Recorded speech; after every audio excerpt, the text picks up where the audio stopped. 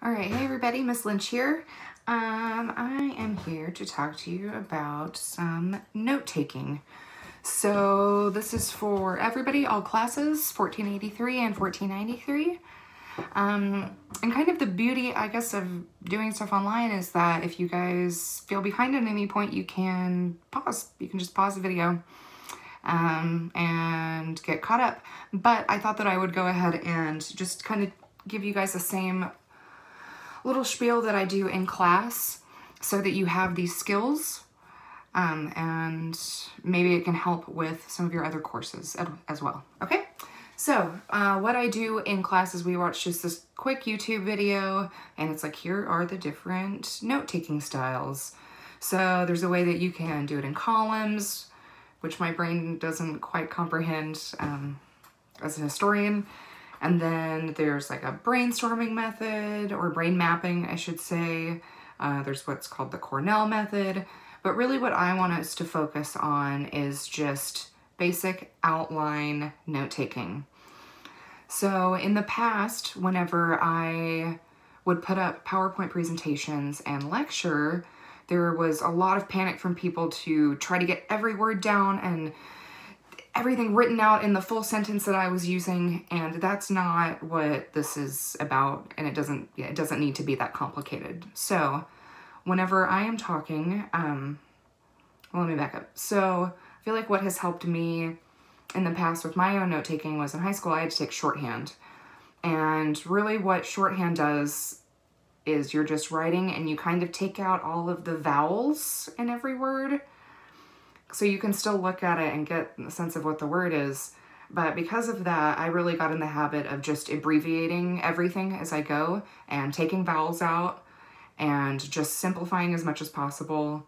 And yeah, kind of doing things in an outline and just condensing, really condensing, yeah, as much as you can.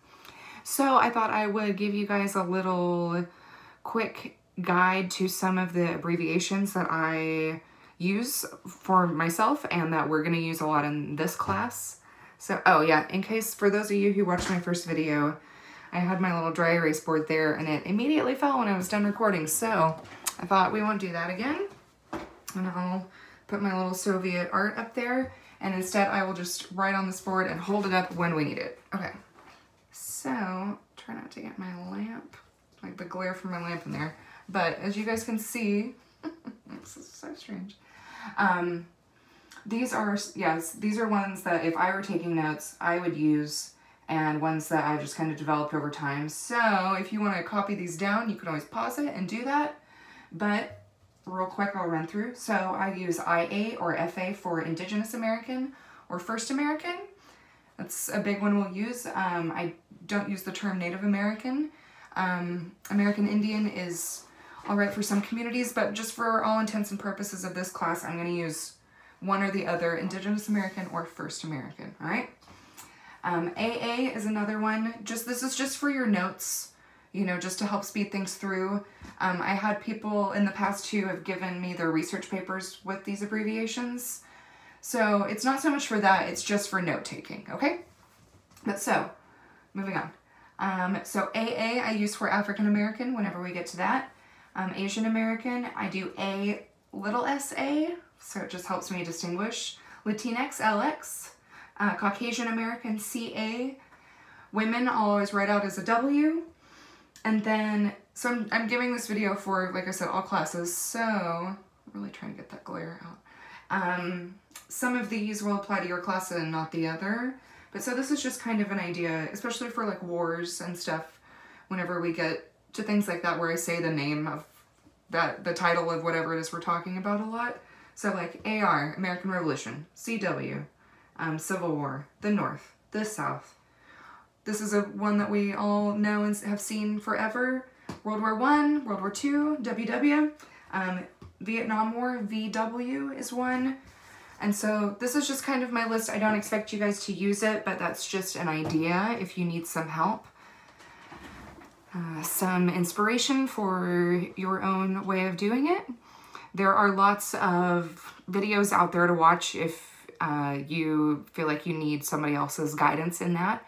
But I say all of this because as I go through the semester, I will give you guys these videos, and I really want you to, I will speak at the same rate that I speak in class, which means I want you to be writing as I'm speaking. You'll notice that I'll kind of slow down, I'll take breaks, and if you're not doing that and you're kind of just focusing on me, it's gonna get super boring super quick. So taking notes helps, it gives you something to do, it helps you retain and absorb the words that I'm saying. So it's just the best way to do it. So as we get going, you will have your PowerPoint in front of you. You'll queue up your videos so you can hear me talking, and we'll work through everything together and you will take notes, basically is the plan, okay? Hopefully this gives you guys a little bit of guidance in that area. I think that you'll get more comfortable as you go. You'll pick up the pace, you kind of get your own groove. And then, yeah, like I said, this should help with other classes too. So as you guys go through school, you'll get quicker and better. So your hand will hurt less, you'll develop muscle. So, okay, well, I think that's all I have for you guys for note-taking stuff. I am gonna record my first lectures right after this, so those are on the way. Okay, I will talk to everyone later. Goodbye.